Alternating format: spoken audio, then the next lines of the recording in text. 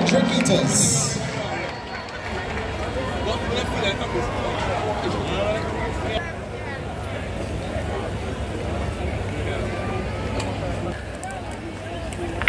Clean start, first time of asking. 49.17 seconds, the indoor world lead by Femke Bol of the Netherlands. 49.32, the outdoor world lead, courtesy of Jamaica's Nikisha Price earlier today.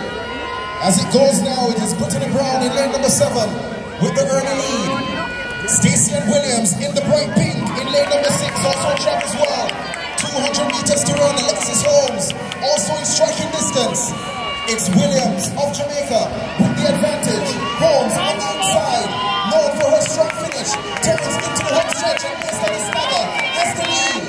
Alexis Holmes of the USA pulls away from the field and cruises home.